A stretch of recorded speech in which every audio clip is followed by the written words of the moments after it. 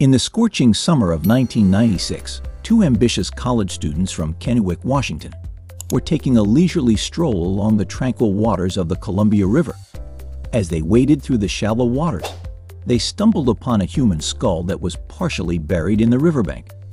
The students' remarkable discovery sparked a chain of events that would unravel the mysteries of the ancient past. Welcome to Arcane History. Like this video and subscribe to this channel. Where were we? Right, human skull. So the students were shocked by their discovery and didn't know what to do next. However, their instincts kicked in, and they immediately notified the local police. The police arrived promptly, and the scene was secured. The coroner, Floyd Johnson, arrived at the site, feeling a sense of unease as he gazed upon the unusual skull that had been brought to his attention. Something about it just didn't seem right. Johnson knew he needed expert help to uncover the mystery surrounding this discovery.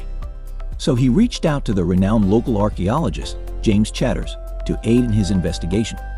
Together, the two men returned to the site, eager to delve deeper into the mystery. With delicate care, they retrieved almost an entire skeleton from the mud and sand. The police department was on high alert when they received the initial call. The report of a possible murder had everyone on edge, and they sprang into action. But as they began their investigation, they soon realized that they were dealing with something much more unusual than they had initially suspected. When Chatters and Johnson finally found the nearly complete skeleton, they were shocked to find that it wasn't from a recent victim, but from something much older. Days of tests and analysis would pass, and it would later be revealed that the bones were 9,000 years old, dating back to a time when the area was a hub of ancient civilization.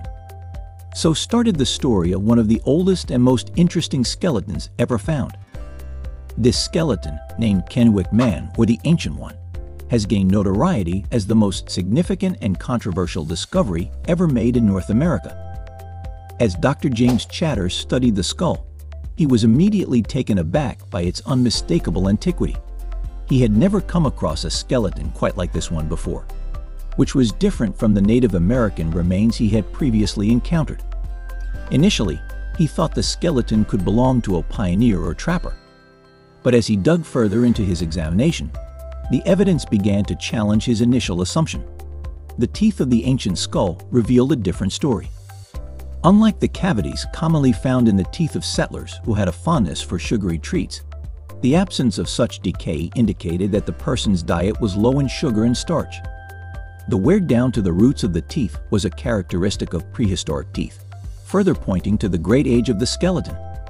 The fact that a stone spear point was stuck in the hip bone backed up Chatters' theory that this was an old find.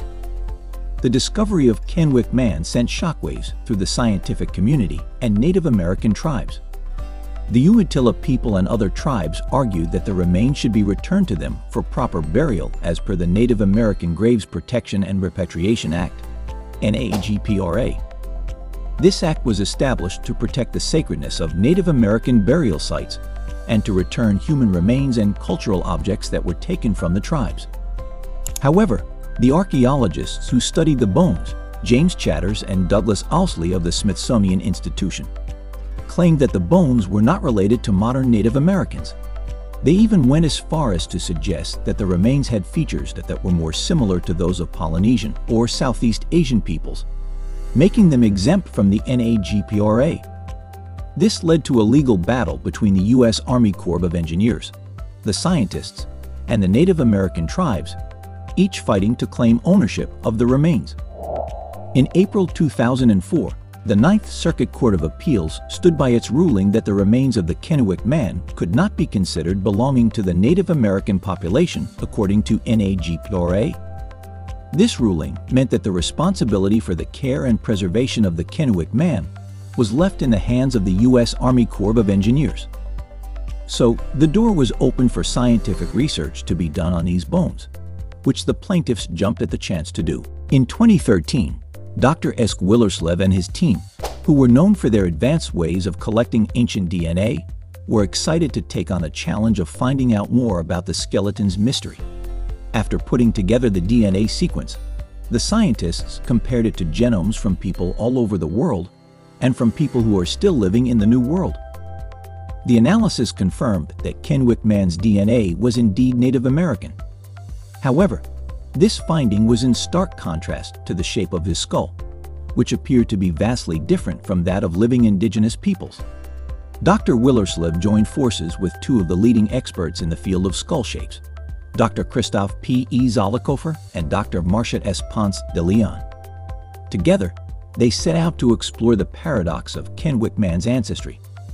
In their research, the experts found that the head shapes of living Native Americans are diverse and encompass a wide range of variations. To their surprise, Kennewick Man's head shape did not lie outside this range, contradicting previous beliefs. With DNA evidence finally confirming the Kennewick Man's Native American heritage, the tribes that consider him their ancestor were given a path to reclaim his remains. U.S. Senator Patty Murray and Congressman Denny Heck stepped forward to expedite the process by introducing legislation aimed at facilitating the return of the Ancient One to his rightful heirs. Native American communities have long thought of the Kennewick Man as part of their cultural history, so this law was a big win for them. The Kennewick Man finally made his way back home on February 17, 2017. This repatriation was a highly anticipated moment for the tribes, who had been striving for centuries to bring their revered ancestor back to them. The remains were finally laid to rest the next day, on February 18, 2017, in the high desert of the Columbia Plateau, putting an end to over 2 decades of contentious legal battles and scientific studies.